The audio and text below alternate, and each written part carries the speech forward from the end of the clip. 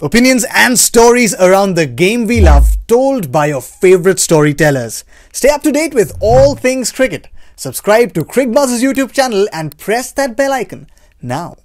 Today, if Kane Williamson can say intent we trust, but intent we trust is true always for Kiwis, and it worked today as well because Trent Boult really, he was just, that was the inspiration, right? But today he just didn't have anyone else with him, DK, because Ish Sodhi they went after.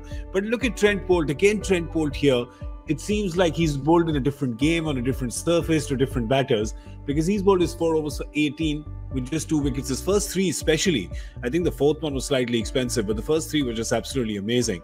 But Saudi on the other side, Ish Sodhi, that was the key, right, DK? Once Ish Sodhi went for 40 of his 3, Kane Williamson sort of, that was one of his trump cards that was negated by Australia. Yes, it's interesting that, for both teams, there are 2 trump cards, so to say. For Australia, with Mitchell Starc, who's bowled brilliantly along with Zampa. He got taken down today.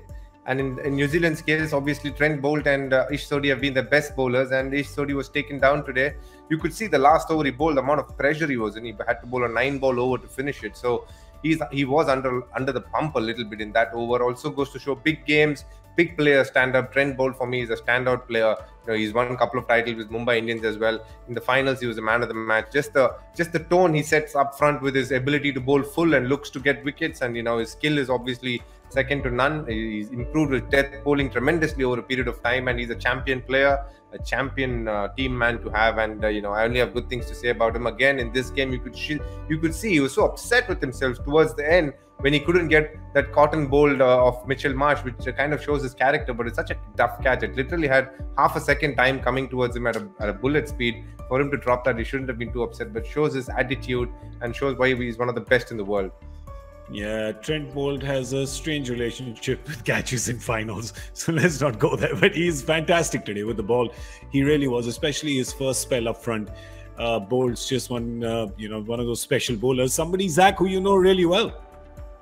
Absolutely, no, he's someone who really likes the big matches.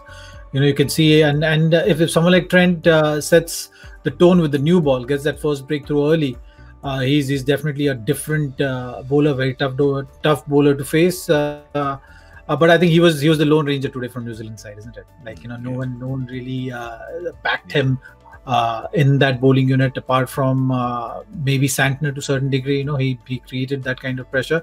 But I think once the middle overs were out of the game for New Zealand, and once Australia put that kind of pressure in the middle overs on New Zealand bowlers, they didn't really have a chance to come back in the game.